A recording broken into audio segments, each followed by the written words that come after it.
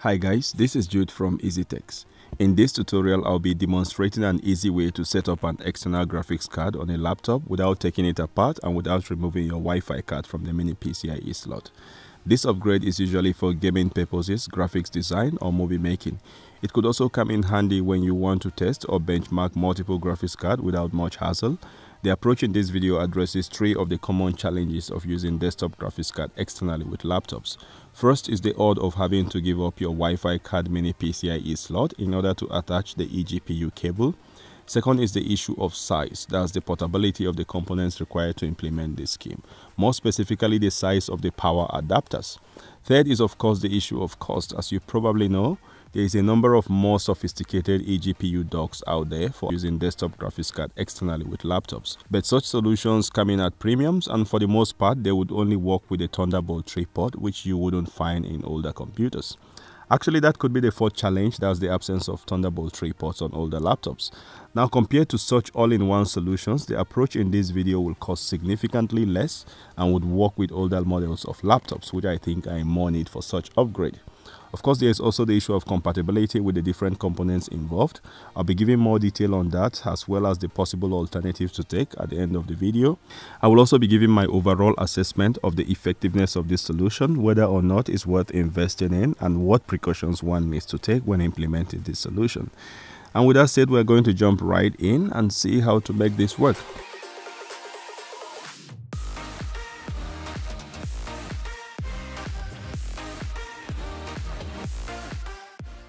So first, here are the components I will be using. An EXP GDC 8.0 external laptop GPU dock. Now there are several versions of this dock, but the 2 popular ones are the mini PCIe and the express card versions. Here I'll be using the express card version. As you can see, it has an express card on one end and a HDMI connector on the other end.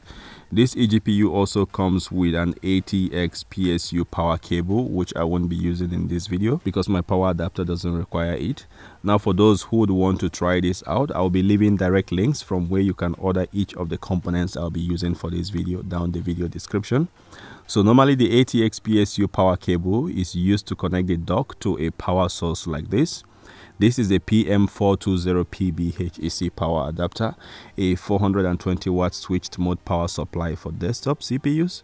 It's a good source of power for your graphics card, but obviously this isn't as portable and flexible as one might wish. The size, the weight, and the number of connectors protruding from the box doesn't make it so attractive for a portable design. But that is because it was originally designed for desktops and servers, not graphics docks. Moreover, there are even bigger ones supplying as high as 750 to 1000 watt of power. Now, using such power supplies for this solution is more like improvising. So what power supply should one get for the EXP GDC dock? Well, something more convenient to carry and less complex to manage. The DELL D220P-01 power supply comes in as a perfect alternative to the SMPS. This so-called ultra-small form factor adapter is not particularly small, but significantly smaller than most SMPS of similar ratings. It's a 220 watt power supply with a single 8-pin 12-volt output connector to match the 8-pin port in your eGPU. Now you may be wondering, isn't 220 watt too low for most graphics cards? Well, probably not. I will talk about that in more details towards the end of the video. For now, let's just get this to work. Next, you may need this 6-pin graphics card cable if you are using a bigger graphics card that requires additional power and has a 6-pin port somewhere around it. Now, this cable doesn't come with your EXP GDC, so you might have to order it if you need one, or you can make one from your old desktop power supply. Again, all links are provided in the video description.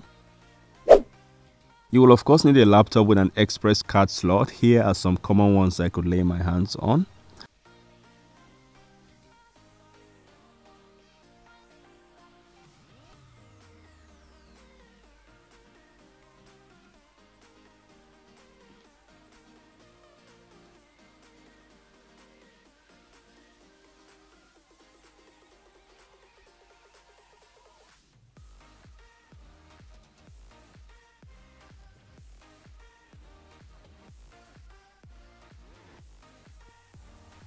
Now on this page you will find a comprehensive list of supported laptops according to brands.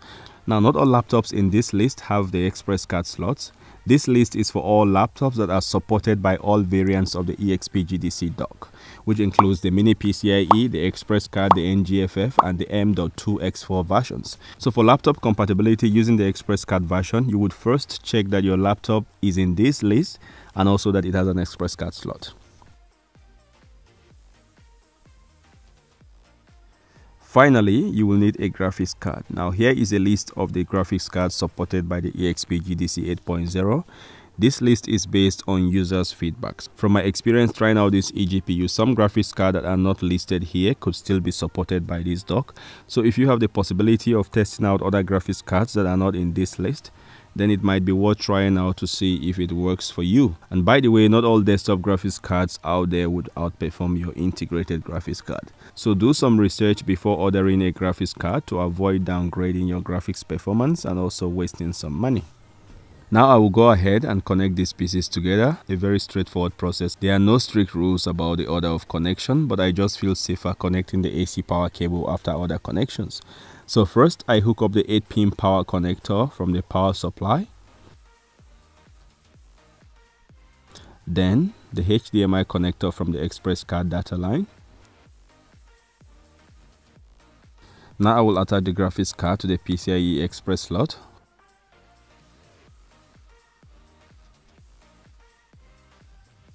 Hook up the express card to the laptop.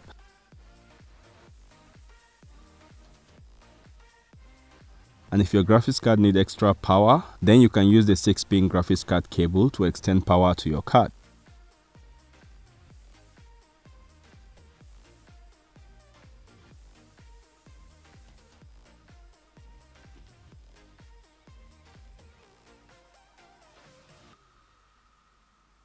And finally, attaching your power supply to the AC cable.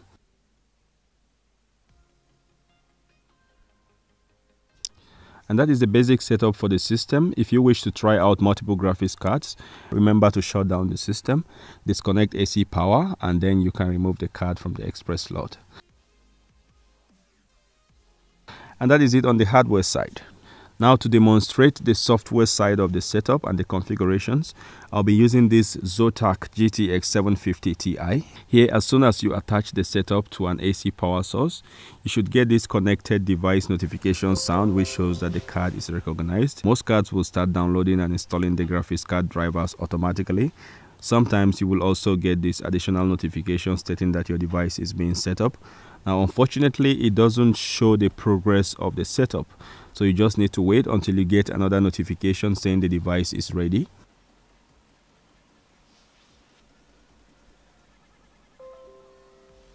And then it may prompt you to restart your laptop to complete the setup. Here, without removing the graphics card, go ahead and restart your computer. Now, even if it doesn't prompt you to restart your laptop, it's advisable to do so once the setup is complete. Otherwise, your PC might keep running on the internal graphics card.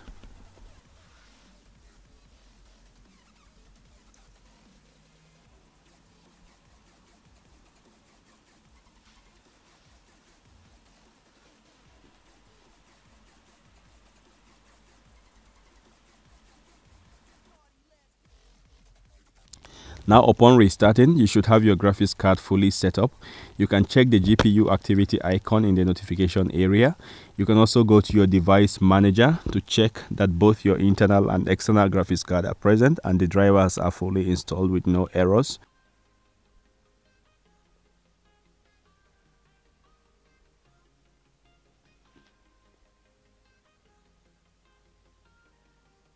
If for some reason any error occurs during the driver installation, then you should have a yellow triangle next to the driver indicating such error. If you encounter this kind of error, try restarting your laptop and check to see if it disappears. If not, then try to update the driver by simply right-clicking and selecting update drivers from the list.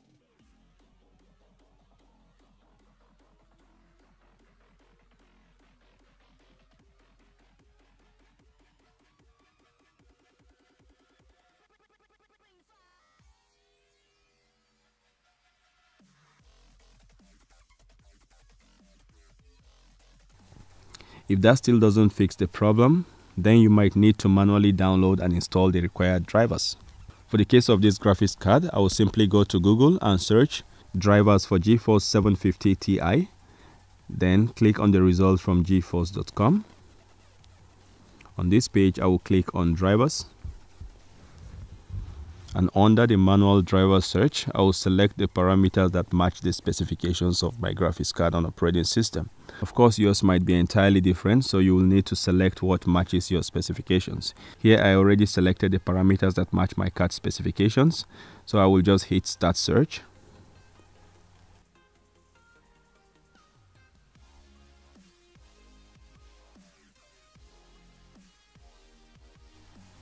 From the search results, I will select the latest driver, and on the page that follows, I will hit download and wait for the download to complete.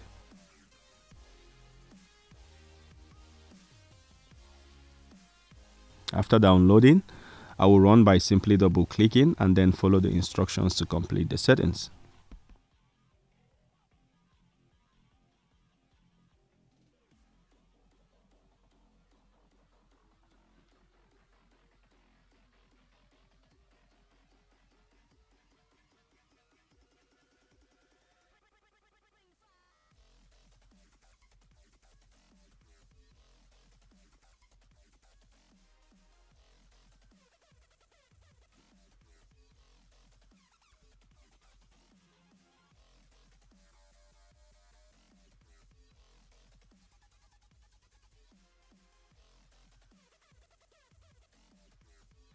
Now, after the installation, you might need to restart your laptop to complete the process. Now, for NVIDIA graphics card and possibly some other cards as well, after the driver installations, when you right-click on the desktop, you should have the NVIDIA control panel option in the list. Here, if you click on it, it should open up a control interface like this. From here, you can adjust the settings to suit your needs. There's quite a good number of settings here. They are grouped in categories. We have the 3D settings and the video settings. And under each of them, you will find a bunch of other sub-settings you can adjust to match your gaming setup. Now, I will not be going into much details about the settings because it will differ depending on the graphics card you are using. But usually, you would have a lot of settings to play around with, and you can get a lot of guides online on the optimal settings for your graphics card.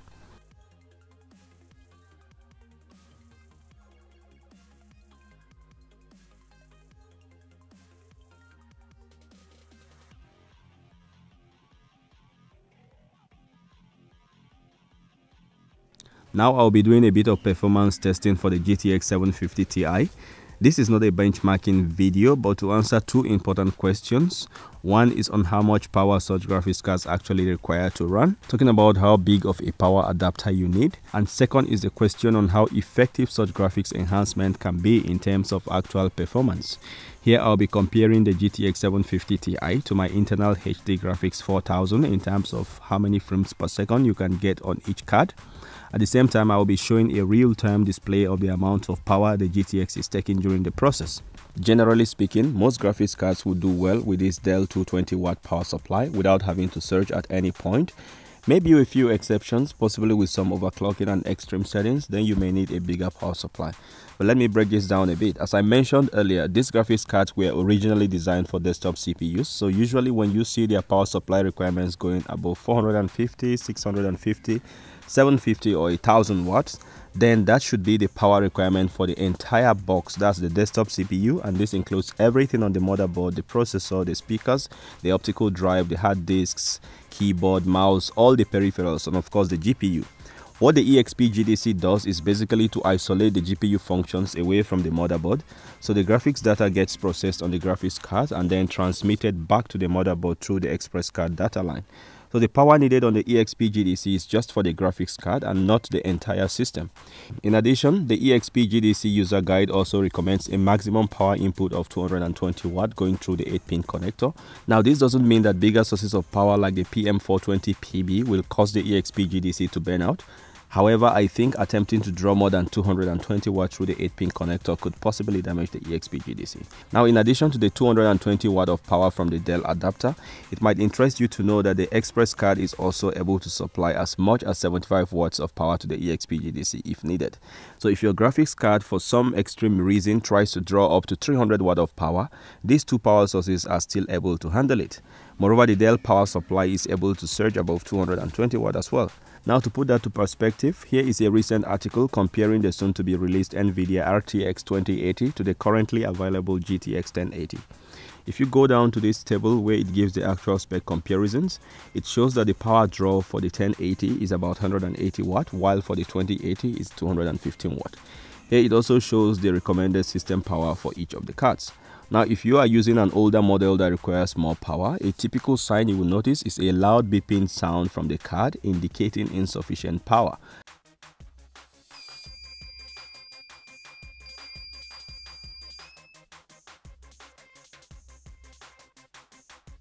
However, this beep doesn't imply that the card has exhausted the 220 watt power supply. It simply requires you to extend some power directly to the graphics card using the 6-pin connector like this.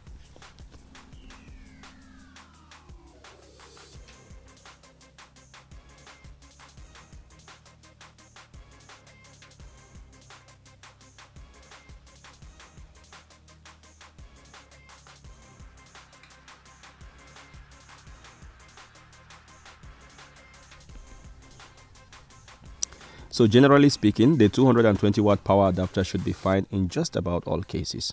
Next is the issue of performance, and the question here is how much of a performance boost does one get from such upgrade? Is it worth the cost to use an eGPU in place of or to support your integrated graphics card? Now, the answer to this question depends on what you already have running on your computer.